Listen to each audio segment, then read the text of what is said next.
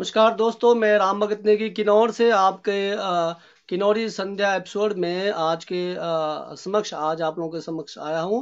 और हमारे साथ आज जो है ऐसे जो है कल्चर को हम आपके सामने पेश कर रहे हैं, जिसमें सहयोग दिया है हमारे को रिश्पा से आदरणीय श्रीमती रंजना मैडम जी ने, जिन्होंने जो है आज के इस एपिसोड के लिए बेहतरीन काम किया। उनके लिए जो है एमसीएन पेज बहुत बहुत जो है आभार प्रकट करता है। आज हम ऐसे शख्स से मिलाएंगे जिन्होंने जो अभी अभी तक अपने पारंपरिक गीतों को और को संजोए रख रहे हैं। और रिस्पा गांव के बारे में हम जानेंगे कि रिस्पा गांव में जो है कितने प्रकार के मेले होते हैं और कब से मेले शुरू होते हैं और कब तक मेला आखिरी मेला कब खत्म होता है, और उन मेलों में कौन कौन से गीत गाए जाते हैं और गीत के मुख्य जो है पहलुओं के बारे में समझेंगे। तो हमारे साथ जुड़े हैं रिस्पा से हमारे मैडम रंजना जी, जो एक अध्यापिका है और पीओ में बायोलॉजी के। तो हम जानेंगे कि और हम उनके साथ जो आज हमारे साथ जो जो बुजुर्ग महिलाएं हैं वो है विद्यापति पंकज रिश्पा से, जिनकी उम्र 80 के करीब है लगभग।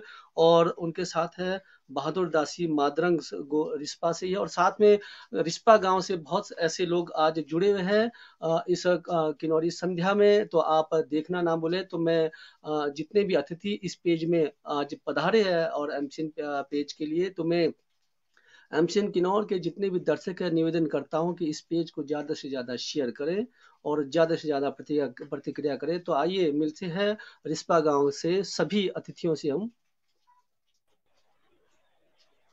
नमस्ते मैडम जी, आपका एमसीएन पेज में स्वागत है।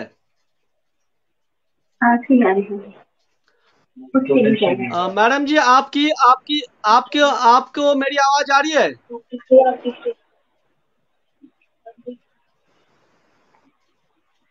मैडम जी, आपको मेरी आवाज आ रही है?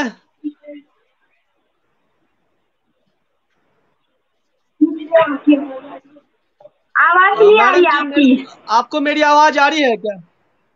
आपकी आवाज नहीं आ चलिए, रही है आप हमारे अपना तक। परिचय दीजिए। चलिए, आप अपनी ओर से बोलिए, आपकी आवाज मेरे को आ रही है।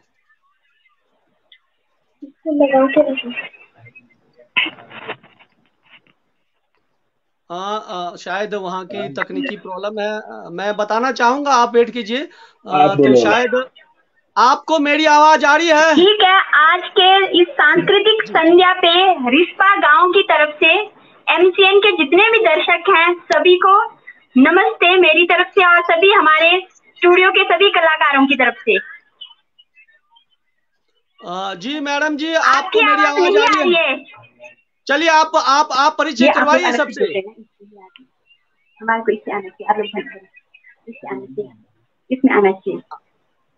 मैडम जी, मेरे को आपकी आवाज आ रही है?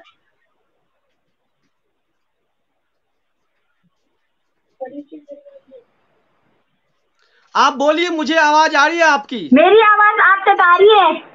आ रही है, आ रही है, आ रही है, आ रही है। आप सभी का परिचय करवाइए आप।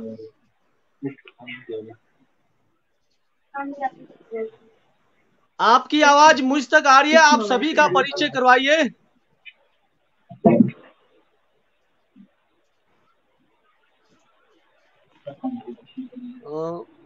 रंजना जी हमारे साथ जुड़े, तो ये सभी का परिचय करवाएंगे। उसमें आ रहा है। स्टूडियो नहीं है ना ये हमारा, ये मैडम जी, आपको मेरी आवाज आ रही है और मुझे आपकी आवाज आ रही है, तो आप इस प्रोग्राम से जितने भी जुड़े हैं सबका परिचय करवाइए।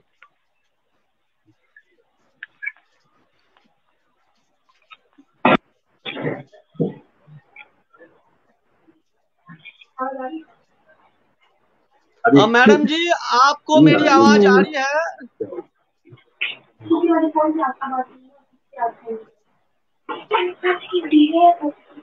मैडम जी, आपको मेरी आवाज आ रही है और आपको मेरी आवाज आ रही है। आप प्रोग्राम जो है अतिथियों का परिचय करवाइए और प्रोग्राम शुरू करवाइए आप।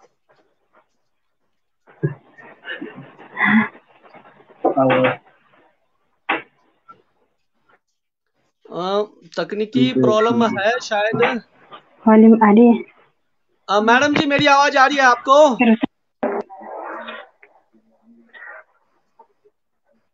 आपको मेरी आवाज आ रही है?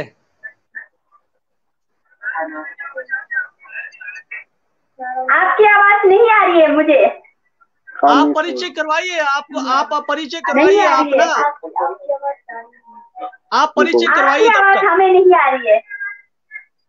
आपको मेरे को आ रही है आवाज, आपकी आ रही है। परिचय करवाइए। हाँ परिचय करवाइए आप। लेके जाओ। आज देखते के हैं मैडम जी। सांस्कृतिक संध्या के हमारे मुख्य कलाकार हैं, जो मैं आप सभी को दिखा रही हूँ, उनका परिचय दे रही हूँ।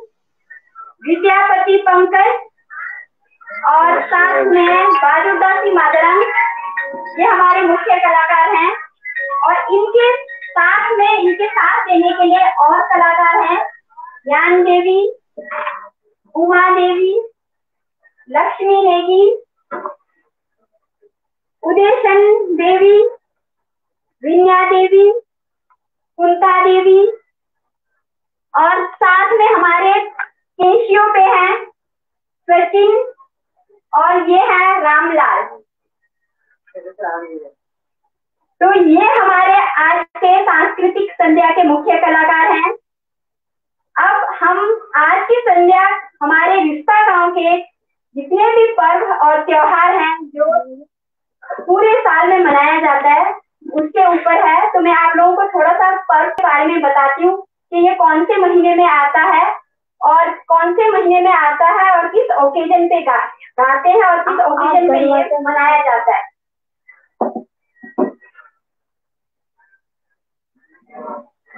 पहला गाना है माघ मेले का, और माघ मेला माघ महीने में गाया जाता है।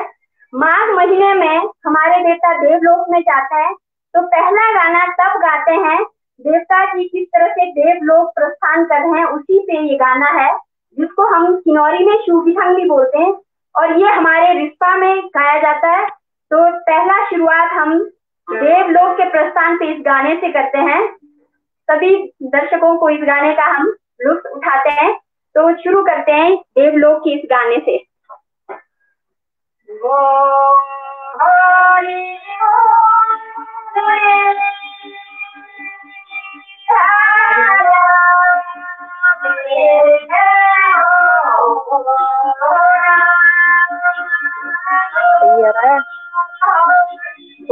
बढ़ाता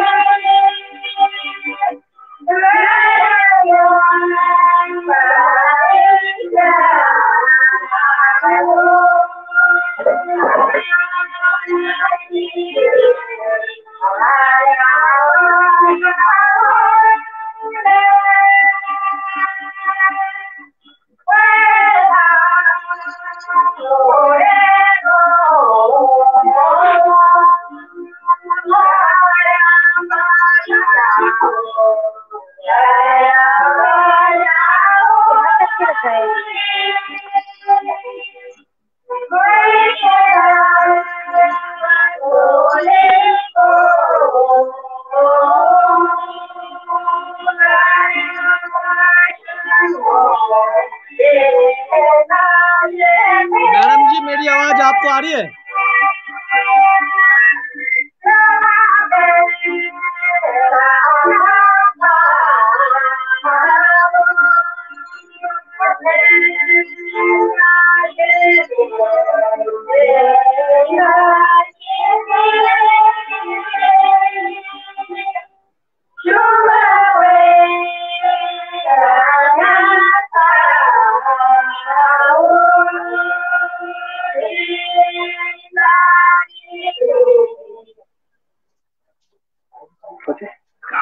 बहुत बेहतरीन।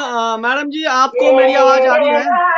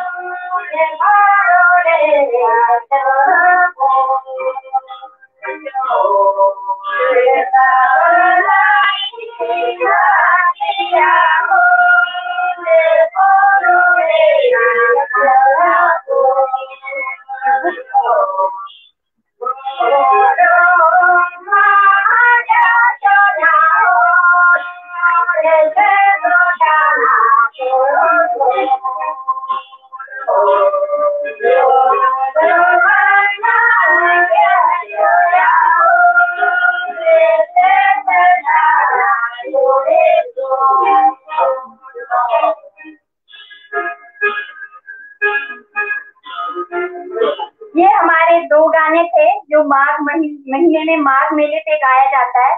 और पहला गाना था देवलोक प्रस्थान से और दूसरा गाना था देवलोक से आगमन पर। किस तरह से आगमन पर उनका स्वागत करते हुए कैसे गाना गाते हैं। अब हम दूसरे पर्व की ओर चलते हैं। जो दूसरा पर्व है मोल्लम गिथंग, जो बसंत ऋतु के आगमन पर करते हैं। कैसे पहले बसंत ऋतु के आगमन पर कैसे मौसम खुलता था और यहाँ पे कैसे दोस्त मिलकर हमारा जो पवित्र तीर्थ स्थान है रिवालसर जाते थे दर्शन के लिए। तो किस तरह से बसंत ऋतु पे ये गाना गाया जाता है। तो दूसरा गाना है मोल्लम गिथंग।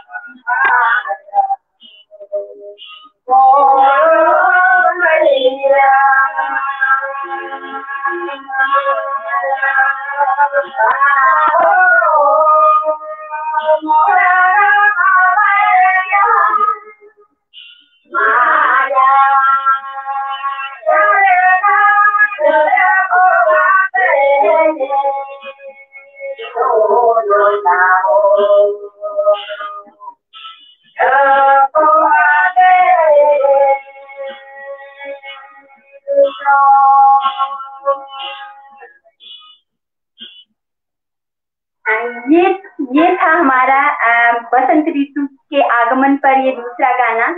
तो अब हम बैसाख की तरफ ले जाते हैं। बैसाख का महीना ऐसा महीना है जहाँ पे प्लेन में तो बैसाख हार्वेस्टिंग सीजन है, तो किन्नौर में मौसम थोड़ा लेट खुलता है, तो यहाँ पे बैसाख में हार्वेस्टिंग सीजन नहीं है, बल्कि बैसाख में बसंत ऋतु जैसा मौसम होता है। सब जगह बाग बगीचों में फूल खिले होते हैं। और बैसाख में बीज के नाम से एक मेला होता है, और इस मेले में रिश्पात की बारी बार 3 गांव के लोग मिलते हैं, अपने देवताओं के साथ जाते हैं सज सज कर, और इसे बहुत शौक से मनाते हैं। जनरली जो मेले मनाते हैं किन्नौर में, वो एक दूसरे से मिलने का, एक दूसरे से प्रेम भावना फैलाने का और इंजॉय करने का, नाटी लगाने का होता है। तो इसलिए हम बहुत शौक से पूरे परिधान के साथ जाते हैं बीच मनाने के लिए। तो हम दूसरा गाना जो आपको सुनाते हैं वो है बैसाखी पर बीच पर, जिसको हम बोलते हैं बीच। तो ये भी लगभग पूरे किन्नौर में यहाँ पे आसपास के गांव में मनाया जाता है, और हमारा 3 गांव एक साथ मनाता है, इसलिए हम इसको बहुत ही इंजॉय करते हैं। और हर तीसरे साल हम सारे गांव मिलकर दाम भी बहुत एक साथ दाम भी खाते हैं। तो तीसरा गाना आपको सुनाते हैं बीच बिथंग। बीच बिथंग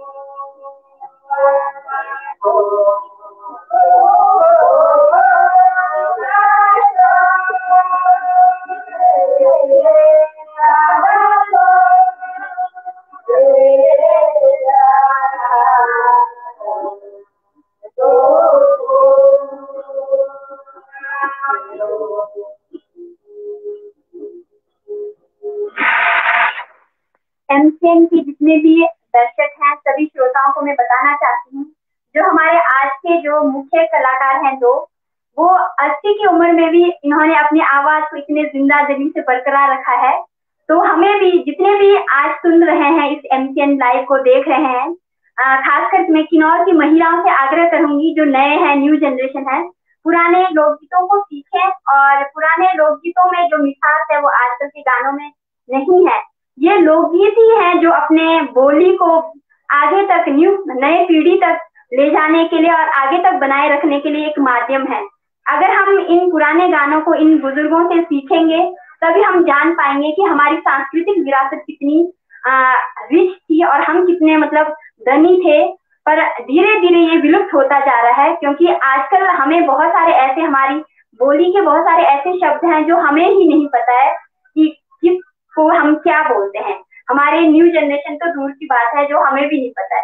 तो इसीलिए मैं आशा भी करती हूँ कि इस तरह के, और एमसीएन का आभार भी व्यक्त करती हूँ कि इस तरह के कार्यक्रम आप आयोजन करते रहें, ताकि हमारा कल्चर जो है वो बने रहे और फले फूले, और बहुत सारे पूरे कंट्री में, पूरे वर्ल्ड में जाए कि हमारा कितना रिच कल्चर है, और हम कितने मेलों को कितने उत्साह के साथ मनाते हैं, और मेलों से हम कितने एक दूसरे के साथ मिलते हैं, कितने प्रेम से रहते हैं, और कैसा हमारा गांव है, जो हम पहले थे वैसी आज हम उस गांव में वही खुशी का माहौल बनाए रखें।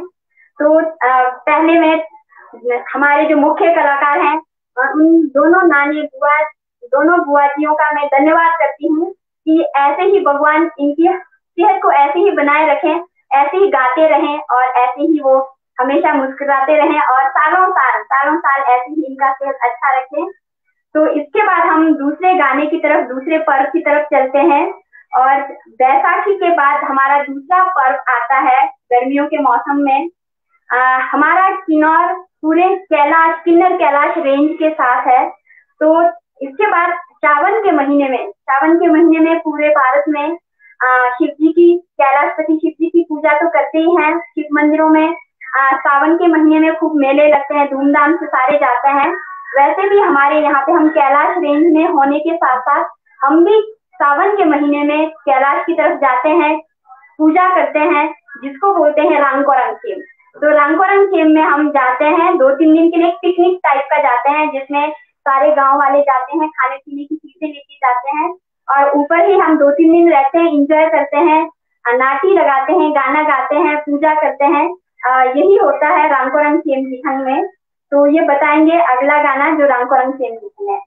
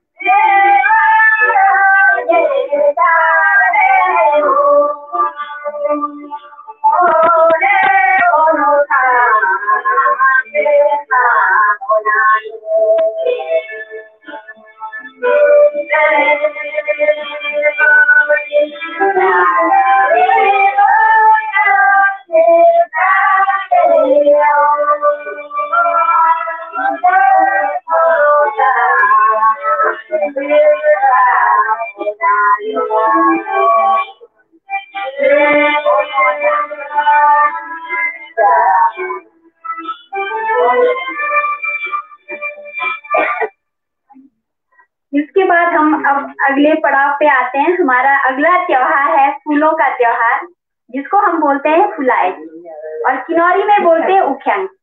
तो उख्यांग एक ऐसा त्योहार है जो पूरे किन्नौर में मनाया जाता है और वो धीरे धीरे सबसे पहले शुरू होता है ये सरहान के पास कैनाले से होते हुए शुरू होते हुए अलग अलग महीने में अलग अलग दिनों में आता है और हमारे यहाँ तक पहुँचते पहुँचते वो सितंबर में आता है और 16 सितंबर से शुरू होता है, 7-8 दिन तक रहता है और बहुत धूमधाम से मनाते हैं इस फूलों वाले त्योहार को, जिसमें ऊपर जाते हैं किन्नर कैलाश रेंज में और किन्नर कैलाश रेंज से अलग अलग तरह के फूल जिनमें से जो ब्रह्म कमल है वो प्रमुख है, ये सारे फूल लाते हैं।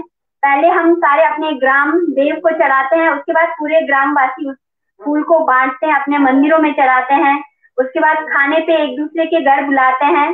तो ये बहुत धूमधाम से मनाया जाता है और इस त्योहार के बारे में मैं थोड़ा सा पूछना चाहूंगी लक्ष्मी नेगी से कि वो कैसे मनाते हैं और गांव में किस तरह से होता है।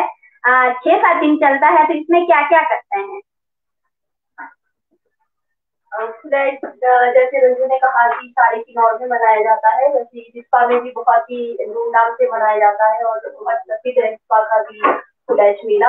ऐसे ही यहाँ से भी 9 लोग होते हैं गांव के लड़के, जिनको गांव के पिताजी की तरफ से फूल लाने की ड्यूटी की जाती है और वो ऊपर पहाड़ों पे जाते हैं और फूल लेके आते हैं। रिक्शा में एक पिताजी के लिए स्पेशली फूल लाना पड़ता है, जिसको हम क्या कहते हैं, पेट पेनिंग कहते हैं, जिसको रिपा देवता ने रिपा देवता जी के लिए स्पेशली दिया है। ऐसा कहा जाता है कि ये स्पेशल रिपा के लिए ही, रिपा देवता के पास ही होता है।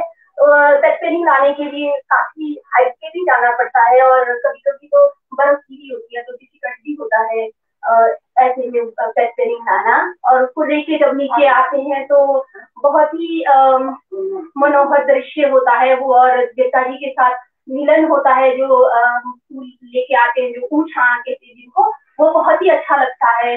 बहुत मनोरम दृश्य होता है देखने के लिए। और वो जो जिस दिन ऊँचा कहते हैं जिसको, वो मेला बहुत ही अच्छा होता है। उस दिन फीमेल्स जो होती हैं वो पूरे अपने जो क्या कहते हैं, साज सज्जा का जितना भी सामान होता है उनके पास, ज्वेलरी वगैरह, वो सब कुछ पहन के उनको जाना होता है मंदिर में। और जो एक दुल्हन की पूरी ड्रेस होती है वो पहन के जाते हैं, और ये बहुत ही अच्छा होता है हमारे यहाँ पे। Thank you. तो ये आपने जाना किस तरह से हम उखंग मनाते हैं लक्ष्मी से, तो मैं थोड़ा सा बताना चाहती हूँ। जैसे कि आप देख रहे हैं सभी कि किस तरह से हमारे जितने भी आज के कलाकार हैं, कैसे लेडीज सज कर आए हैं। तो हमारे किन्नौर के लेडीज बहुत शौकीन हैं, चाहे वो मेहमानों की सेवा करना हो, चाहे वो सांस्कृतिक कार्यक्रमों में भाग लेना हो। तो मतलब किन्नौर की महिलाएं हर कार्यक्रम में बढ़ चढ़ कर भाग लेती हैं। और हमें किन्नौर की महिलाएं इतनी स्ट्रांग है, शुरू से ही हमें ये सिखाया जाता है कि हमें कैसे, मतलब शुरू से हमें कैसे डिसीजन लेना है। डिसीजन मेकर मतलब हमारी सारी महिलाएं डिसीजन मेकर होती हैं, और फाइनेंशियली भी पावर दिया जाता है कि वो फाइनेंशियली भी स्ट्रांग होते हैं, घर के डिसीजन लेते हैं, कुछ भी काम करना हो वो अकेले करते हैं, हार्ड वर्किंग भी है, इंजॉय भी करते हैं, और मौका आने पे वो अपना पावर दिखाते भी हैं। तो सभी जितने भी न्यू जनरेशन है, जो हमारी किन्नौर की जो महिलाएं हैं, जो या किन्नौर की जो लड़कियां हैं जो बाहर पढ़ रहे हैं, उनसे भी मेरा एक मैसेज है इस एमसीएन के माध्यम से, वो अपने सांस्कृतिक धरोहर को वो आगे तक ले जाएं, सीखें, गांव में देखें कि किस तरह का हमारा कल्चर रहा है, कैसा पहनावा है।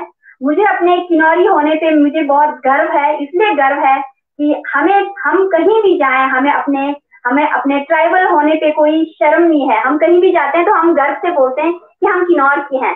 जैसे और जगह के लोगों की तरह छुपाते नहीं है कि और जगह के लोग ट्राइबल एसटी बोलने में भी शर्म करते हैं कि हम पता नहीं कैसे होंगे, एसटी कैसे होंगे, क्या जंगल में रहते होंगे। पर ऐसा बिल्कुल नहीं है, हमारा पहले से ही बहुत सभ्य समाज है। तो आए किन्नौर, देखें किन्नौर का कल्चर कैसा है, यहाँ के पहनावे कैसे हैं, कैसे यहाँ पे हर 2-4 किलोमीटर के बाद कैसे बोलियां बदलती है, कितनी तरह की बोलियां हैं, कितने तरह के खान पान है, कितने तरह के ऐसे टूरिस्ट डेस्टिनेशन है। तो ये सभी से निवेदन है कि अपने किन्नौर को ज्यादा एक्सप्लोर करें और ज्यादा से ज्यादा हमारे सांस्कृतिक कार्यक्रम को आगे बढ़ाएं, धरोहर बनाए रखें, और सभी गर्व से कहें कि हम किन्नौरी हैं। तो इसके बाद नेक्स्ट हमारा अगला त्योहार है, फूलों के त्योहार के बाद अगला त्योहार है दिवाली, जिसको हम बोलते हैं दिवाली भी बोलते हैं। तो दिवाली पहले पहले कम्युनिकेशन का इतना वो नहीं था कि दिवाली एकदम से पता चले कि पूरे इंडिया में, या बहुत पहले की एकदम से पता चले कि दिवाली मनाने का टाइम आ गया है। तो जैसे यहाँ पे पता चला होगा कि दिवाली किस लिए मनाया जाता है, तो यहाँ पे भी लोगों ने दिवाली खूब धूमधाम से मनाया और दिवाली पे भी एंजॉय किया लोगों ने। तो इस दिवाली सेलिब्रेशन का भी एक गाना है जो इसके बाद मैं सुनाना चाहूंगी सभी को। और दिवाली जो शुरुआत है बोलते हैं, दिवाली जो बोलते हैं दिवाल गिठंग, और दिवाल गिठंग में अलग अलग किस तरह से, कहाँ से आया, किस तरह से कैसे सेलिब्रेशन हुआ, उसके बारे में है। तो अभी हमारा शायद उखंग गिठंग जो फूलों का वो है, जो पूरे किन्नौर में मनाया जाता है, उस पे गाना है। और उसपे वैसे तो 2 गाने हैं, जो एक गाना है जो पूरे किन्नौर में गाते हैं, उसके अलावा भी यहाँ पे रिश्ता में और एक गाना है जो यहाँ पे ही गाया जाता है, शायद मैंने यहीं पे ही सुना है, तो आप इसके बाद उस गाने का आनंद लेंगे।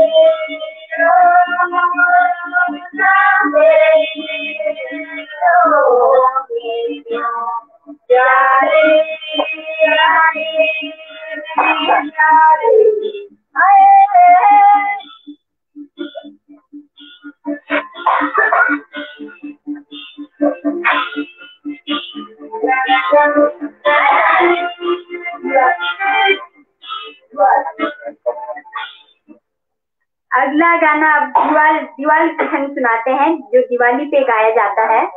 और दिवाली जैसे कि अब फुलायट फूल भी अब सारे आ गए हैं। फुलायट यहाँ पे जो सितंबर के महीने में होता है वो हार्वेस्टिंग सीजन है। तो फुलायट के बाद यहाँ पे ठंड शुरू हो जाती है। उसके बाद दिवाली है, अगला त्योहार दिवाली है। और दिवाली पे भी गाना गाया जाता है, गाकर हम खुशियां मनाते हैं। किस तरह से दिवाली मनाया जाता है वो सुनते भी हैं, दिवाली में क्या क्या करते हैं और किस तरह से गाते हैं।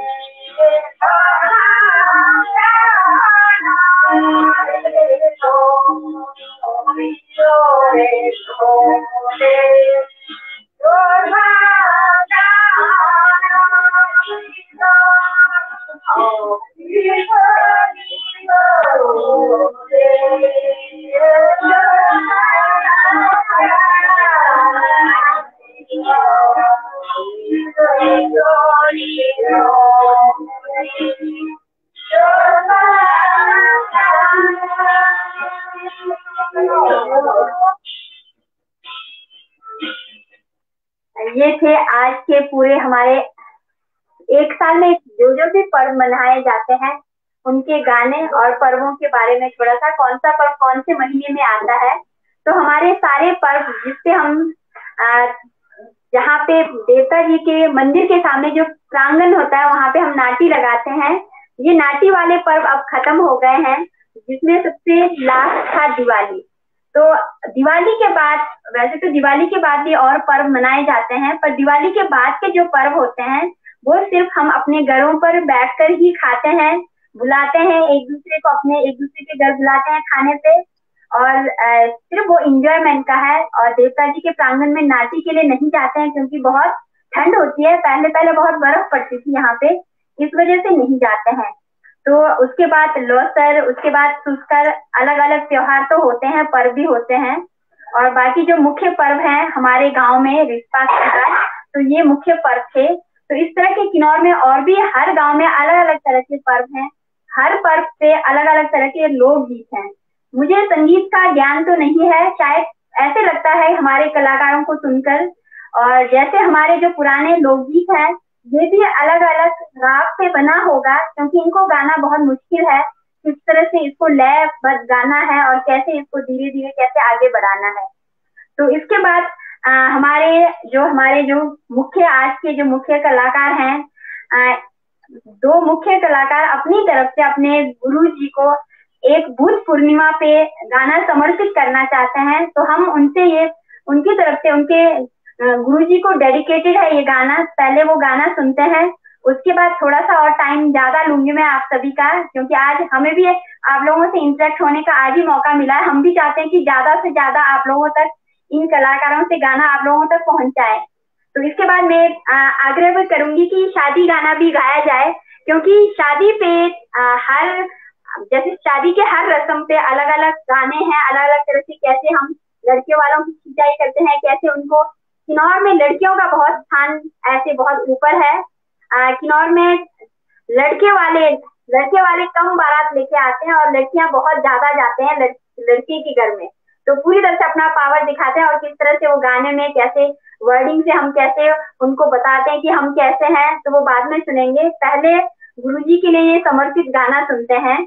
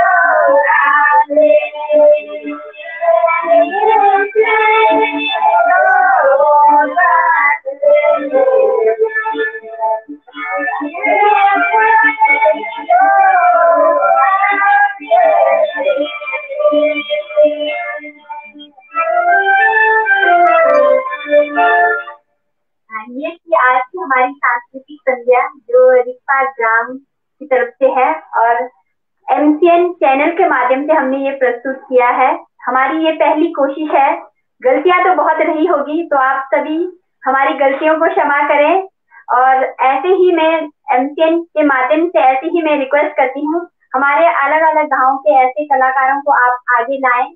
और एमसीएन की तरफ से मैं सभी कलाकारों को धन्यवाद तो मैं करती ही हूँ, और हमारे आज के इस कार्यक्रम आयोजन के लिए सबसे ज्यादा मैं आभार प्रकट करती हूँ लक्ष्मी नेगी जी का, जिन्होंने ये प्रयास किया, क्योंकि ये सब इन्होंने अलग अलग कलाकारों को अपने पास बुलाया, ये सब प्रयास किया इन्होंने, इनके माध्यम से ये हो पाया है।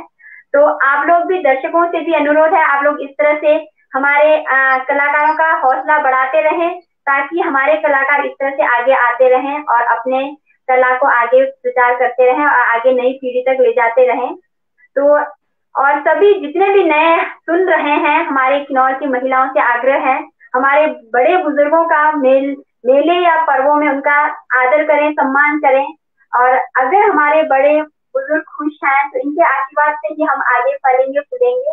तो आज के ये इसी संदेश के साथ एमसीएन का भी बहुत सारा धन्यवाद, और सभी एमसीएन के माध्यम से जो हमें देख रहे हैं उन सभी का भी धन्यवाद, क्योंकि आप लोगों ने हमारे लिए करीब करीब 1 घंटे से भी ज्यादा अपना कीमती बहुमूल्य समय हमें दिया है।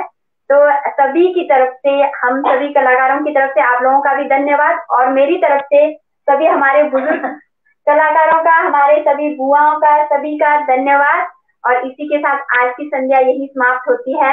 अगर इस तरह से हौसला बढ़ाते रहेंगे तो हम इस तरह के और भी नए नए उसके साथ नए नए तरह के गानों के साथ और भी हम कलाकारों के साथ बैठेंगे, आप लोगों के साथ इस तरह से आप लोगों को गाने लाते रहेंगे। और सभी को धन्यवाद। मैडम जी मेरी आवाज आ रही है आपको? अगर कैमरामैन को आवाज आ रही है तो कृपया मैडम जी से बात कराएं। मैडम जी मेरी आवाज आपको आ रही है? हमें आपकी आवाज आ नहीं रही है, इसलिए हम आपसे इंटरेक्ट नहीं हो पा रहे हैं। तो चलिए कोई पता बात नहीं, हमने इंटरेक्शन करना तो था हमने, पर आवाज नहीं आने की वजह से तो वो हो नहीं पा रहा है। ओके जी जी। तो आज आपने देखा कि किस प्रकार से जो है हमारे किन्नौर में जो है सबसे ज़्यादा श्रेय जाता है मैडम रंजना जी को, जिन्होंने एमसीएन के जरिए एक कोशिश की कि किस प्रकार से किन्नौरी संस्कृति को आगे लाया जा सकता है, क्योंकि हमारी संस्कृति धीरे धीरे विलुप्त हो रही है। बहुत सारी ऐसे त्यौहार है जो विलुप्त होने के कगार पर है। मैं मैडम जी का बहुत बहुत आभार प्रकट करता हूँ, और उन गाँववासियों का जिन्होंने आज एमसीएन पेज के लिए समय निकाला, उन माताओं का, उन बहनों का मैं सभी के लिए जो है आभार प्रकट करता हूँ। छोटी सी रचना सुनाऊंगा। मैडम जी ने शायद आप दिक्कत, पहले हमारा एक पहला प्रयास था, और पहला प्रयास में हमने एक कोशिश की थी कि हम इस प्रकार का आयोजन करेंगे। इसके लिए मैडम के साथ जितने भी जो गांववासी थे उनका मैं आभार प्रकट करता हूं, और मैडम जी का खास कर जिन्होंने इस प्रोग्राम को सफल बनाने के लिए एक बहुत मशक्कत की। शायद अगर मैडम जी मेरी आवाज सुनते तो मैं सभी के लिए एक जो है खूबसूरत रचना उनको सुनाता, लेकिन ये रचना बाद में भी मैडम जी आराम से सुनेंगे। मैं यूट्यूब के द्वारा, फेसबुक के द्वारा दोबारा वो जुड़ जाएंगे। तो हमारा प्रयास है एमसीएन के द्वारा कि जो किन्नौर की जो संस्कृति को बनाए रखना, और किन्नौर ऐसे कई हमारे किन्नौर में 84 अब तो 90 के करीब पंचायतें हैं, और बहुत सारे ऐसे गांव हैं, 84-85 से ऊपर गांव हैं। तो अलग अलग गांव में अलग अलग मेला होते हैं। जैसे मैडम जी ने यहाँ बताया कि माघ से लेकर हम दिवाल जो है लास्ट दिसंबर के महीने के तक, सितंबर अक्टूबर तक जो मेले होते हैं। पहले उन्होंने बताया जो देवलोक में स्वर्ग लोक का जो आगमन और आना जाना होता है उस समय के बारे में उन्होंने जो है गीत सुनाया था। उसके बाद बसंत ऋतु के बारे में बताया। उसके बाद बैसाख जो विशु का मेला होता है उसके बारे में बताया। उसके बाद सावन का जो मेला होता है जिसमें भोलेनाथ जी के जो है त्योहार है, जिसमें कंडे में जाते हैं, और उस समय का मेले के बारे में बताया। फिर फुलियाज जिसे उख्यांग कहते हैं, पूरा किन्नौर मनाता है, और उन्होंने उखंग के बारे में बताया। फिर दिवाली और दीवाल, जिसे किन्नौर में दीवाल कहते हैं, कि जैसे ही उख्यांग आता है अलग अलग गाँव में, वैसे ही दिवाली भी हमारे किन्नौर में इस प्रकार का ही है। और लोसर जिस और सांस्कर जैसे ऐसे कई मेले हैं। हमारा प्रयास रहेगा, मैं अगर इस एपिसोड को देख रहे तो मैं सभी किन्नौर के महिला मंडलों से निवेदन करता हूँ कि कृपया इस प्रकार का आयोजन आप भी रखें। कैसे जुड़ना है, कैसे करना है, ये हम बताएंगे आपको, लेकिन आप अगर इस प्रकार का जितने भी हमारे गांव के हैं किन्नौर से जुड़े लोग, हमारा प्रयास है जहां दूर दराज में हमारे नेटवर्क नहीं पहुंच पा रहे हैं और टीवी से हमारे केबल नेटवर्क से जो है जुड़ नहीं पा रहे, तो उनके लिए हमने एमसिन पेज के द्वारा ये सांस्कृतिक और किन्नौरी संध्या का आयोजन रखा है। अगर हमारे जैसे युवक मंडल हो गए, ये देव के कर्मचारी हो गए और महिला मंडल हो गए, अगर इस प्रकार के आयोजन करवाना चाहते हैं तो हमारे से संपर्क करें और हमारे कल्चर को आगे ले आने के लिए हमारे साथ सहयोग करें। तो मैं जाते जाते एक छोटी सी रचना सुनाऊंगा, और उस रचना में है जिंदगी गांव की बहुत प्यारी, क्योंकि आज हम गांव से जुड़े थे, गांव के महिलाओं से जुड़े थे, गांव के बुजुर्गों से जुड़े थे, गांव के बहनों से जुड़े थे, गांव की संस्कृति के साथ जुड़े थे। तो मेरा फर्ज बनता है कि उसी संस्कृति को मैं छोटी सी परिचित करा के जाऊं। जिंदगी गांव की बहुत प्यारी, सुबह उठते ही ढोल नगाड़ा। आप देखते होंगे जब सुबह उठते 3-4 बजे तो मंदिरों के ढोल नगाड़ा घंटियां आदि बजने लगते हैं। ये गांव का माहौल है। सुबह उठते ही ढोल नगाड़ा, घंटियों की आवाज और आरती की गूंज। कोई हल लिए, कोई कुदाल फरवा लेकर चलता खेतों की ओर। सच जिंदगी गांव की है बहुत प्यारी। आप देखने होंगे सुबह उठते ही ढोल नगाड़ा होते हैं, कोई कुदाल लिए, कोई फरवा लिए तो अपने खेतों के चलते हैं। कूल कूल की कल कल करती आवाज, बच्चों के पीठ में स्कूल बस्ता की साज, नानी दादी माँ के हाथों में उनकी डंडी और नाना दादा के हाथों में चुलम और हुक्का पानी। सच जिंदगी की गांव की है बहुत प्यारी। कहने का मतलब जो गांव का है, जो पानी जो हमारे कूल जो है, सुबह सुबह देखिए आप कई लोग बागीचों में वो लगाते हैं, सिंचाई करते हैं, कूल की आवाज, बच्चों का जो है स्कूल का बस्ता का जाना, ऐसे बहुत सारे वो है। पन चक्की पर भीड़ भीड़ भारी भीड़ और भारी का इंतजार, कब मेरी बारी आएगी, कब गेहूं जौ का सत्तू पीस कर घर जाएं। बातों बातों में तब नई पीढ़ियों को ताने मारना। हाँ, तो बुजुर्ग जो है बातों बातों में नई पीढ़ियों को ताने मारते हैं। रामायण और गीता के गीत गाते लोग, जैसी जिस प्रकार के आज देखा रामायण और गीता के गीत गाते लोग। गाय बकरी कुत्ता अब कहाँ दिखने को मिलता है डिजिटल युग में। अब कहाँ दिखने को मिलता है डिजिटल युग में। सच है जिंदगी गांव की बहुत प्यारी है। गाय बकरी कुत्ते के साथ खलियानों में, आप देखते होंगे गाय बकरी कुत्ते के साथ खलियानों में। बिल्ली बैठी होती है खुले आंगन में, चिड़िया की मधुर आवाज, बच्चों के खेल से सुसज्जित मैदान। सच जिंदगी गांव की है बहुत प्यारी। बदलता परिवेश में गांव भी बदल रहा है। हाँ, बदलता परिवेश में गांव भी बदल रहा है, आधुनिक परिधान में बदल रहा है। अब होते नहीं वैसे खेल तमाशे, अब होते नहीं वैसे खेल तमाशे, बैलों की लड़ाई और मुर्गों की पिटाई। आपने देखा होगा कि एक टाइम था जब ये टीवी नहीं थे, मोबाइल नहीं थे, हम लोग जो गांव में बैलों की लड़ाई करवाते थे, मुर्गों की लड़ाई कराते थे, अब देखने को नहीं मिलता है। अब बदलता परिवेश में गांव में बदल बदल रहा, आधुनिक परिधान में बदल रहा। अब होते नहीं वैसे खेल तमाशे, बैलों की लड़ाई और मुर्गों की पिटाई। अब तो सब करते हैं मोबाइल में पढ़ाई। हाँ, अब तो सब करते हैं मोबाइल में पढ़ाई। सच है गांव की जिंदगी थी बहुत प्यारी, सच है गांव की जिंदगी थी बहुत प्यारी। आपने देखा होगा गांव की जिंदगी कितनी खुश मिजाज के होते हैं। जब टीवी नहीं थे, मोबाइल नहीं थे, ऐसे टाइम में जो आज का त्योहार था, ऐसे ही लोग आनंद लेते थे। तो हमारा प्रयास था कि जो हमारी संस्कृति को बनाए रखने के लिए जो है एमसिन का हमने एक प्लेटफॉर्म तैयार किया है। और मैं सभी से निवेदन करता हूं किन्नौर के जितने भी युवक मंडल है और महिला मंडल है, इस प्रकार का जो है एमसिन के साथ जुड़कर जो है हमारे कल्चर को बचाने की कोशिश कीजिए। और भी बहुत सारे, मैं आज के इस प्रोग्राम के लिए रंजना मैडम का बहुत बहुत धन्यवाद करता हूं, और साथ ही हमारे जो आप ही लोग जुड़े थे, विद्यापति पंकज जी और बहादुर दासी मादरसंग जो गांव रिस्पा के साथ जुड़े थे, रिस्पा से जुड़े थे, और उनके साथ जितने भी महिलाएं जुड़े थे, मैं उन सब का बहुत बहुत आभार प्रकट करता हूं। आज के लिए एमसिन के लिए मेरे लिए ये मेरा एक पहला प्रयास था कि मैं इस प्रकार का आयोजन जो है आप लोग के समक्ष रखूं। इसमें जो है मुझे जो सहयोग दिया मैडम रंजना जी ने दिया, और रंजना जी का जो प्रयास था, जो जिस प्रकार से उन्होंने मंच संचालक का एक बेहतरीन तरतीब से जो उन्होंने आज इस एमसिन पेज के द्वारा जो है संस्कृति को जिंदा रखने की एक पहल शुरुआत की। मैं उस पहल को आगे लेकर जाऊंगा, और जरूर आगे भी इसी प्रकार के आयोजन को मैं जरूर लेकर आऊंगा। तो धन्यवाद, और मिलते हैं अगले शनिवार के एपिसोड में, और किन्नौरी संध्या एपिसोड में, और संडे के जो किन्नौरी संध्या एपिसोड में।